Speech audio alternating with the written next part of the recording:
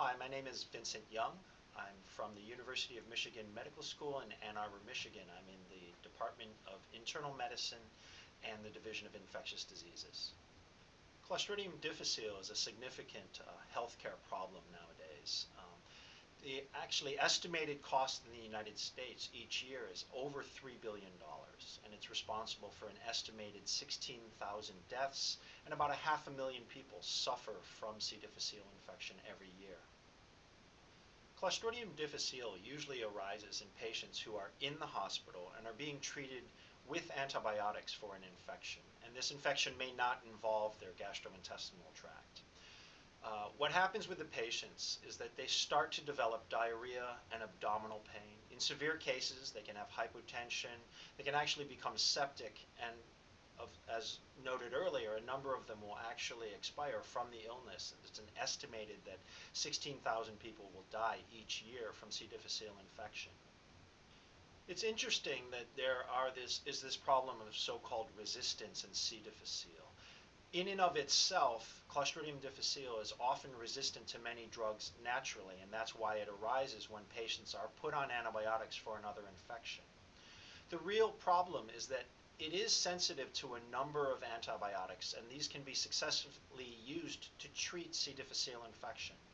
The traditional antibiotics have been metronidazole and vancomycin, and resistance to these organisms is actually fairly rare in Clostridium difficile.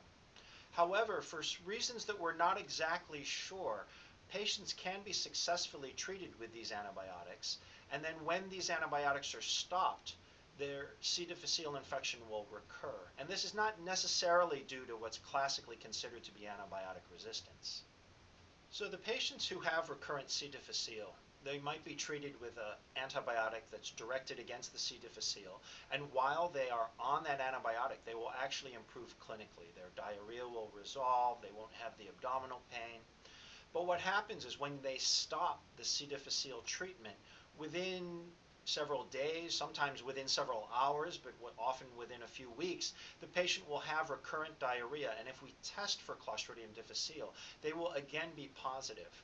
Now, there are a number of theories as to why this is occurring. There is some evidence that some patients aren't able to mount a good immune response, and the immune response is actually necessary to completely clear the disease. The antibiotics themselves will not just clear C. difficile. And in other cases, it's thought, and we have done that, the other bacteria that are in your gut, the so-called microbiome, or the indigenous microbiome of the gut, is altered. Normally, the normal gut bacteria are able to keep C. difficile at bay.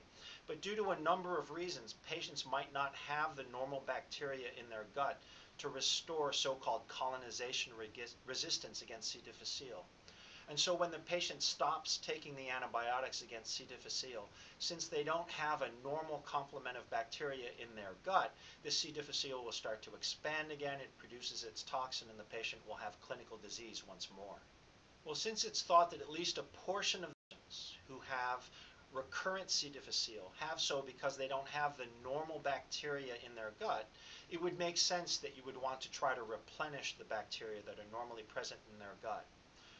Right now, the most effective way that we know to do this is to actually transplant the feces from another person.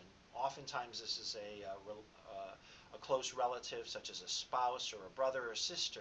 You take their feces and you transplant it into the patient and hopefully restore the normal complement of bacteria that are present in their gut. So fecal transplant has been administered a number of ways. It can actually be placed, as we say, from above. And the typical way this is done is that a nasogastric tube is put through the nose into the stomach, and then a fecal slurry is administered that way, and you allow the bacteria to travel through the gut. Now, some people don't like that idea, obviously. It's also been administered through the rectum, and the typical way this has been done is actually there are two ways that fecal transplant is commonly administered through the rectum. One is through a colonoscope, and people are familiar with using the colonoscope to diagnose and screen colon cancer, but you can also instill things through the colonoscope, and what they will do is they'll put the colonoscope in relatively high in the colon, and as they withdraw it, they'll instill the suspension of feces. It can also simply be given through an enema. And actually, enema administration has been instructed to patients, and it can be done at home. They use an enema bag. They're given the saline that they can use to make the fecal suspension, and this would be administered at home. Regardless of how the fecal transplant is administered, I think one of the more remarkable things, and there are a couple of recent analyses of a number of trials, is that the success rate for fecal transplant is on the order of about 90 to 95%, depending on the study. And this is quite interesting in the fact that antibiotics have a very poor success rate, particularly for patients who have had multiple recurrences. It is unlikely that fecal transplant will replace antibiotics as first-line treatment for an initial episode of C. difficile infection. Recurrent disease only occurs in a fraction, depending on the study, maybe 20% of patients who have an initial episode of C. difficile. And actually, the majority of those patients who experience one relapse will be successfully treated with another round of either the same antibiotic or perhaps one of the other first-line agents that are used to treat C. difficile infection. I think the real use for fecal transplant in the near future is for those patients who have multiple recurrences of disease. In this case, when they have failed multiple rounds of antibiotics, that's probably where a number of clinicians might use fecal transplant as a first line.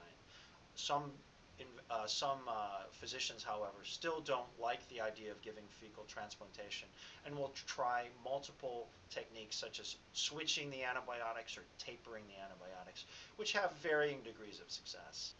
Well, currently, for example, if you're doing fecal transplant and you're instructing the patient on how to do home fecal transplant enemas, that type of reimbursement would be the normal reimbursement that a physician would get for an office visit, and this would not be a procedure per se. Obviously, if the fecal transplant is being done via colonoscopy, it is possible that the procedure would be reimbursed at that point. Again, not having expertise in terms of how insurance reimburses for certain types of procedures and what they consider are medically necessary, it's not clear how one would increase the reimbursement for fecal transplant above and beyond the normal office visit. And again, this is particularly talking about having patients self-administer a fecal enema at home.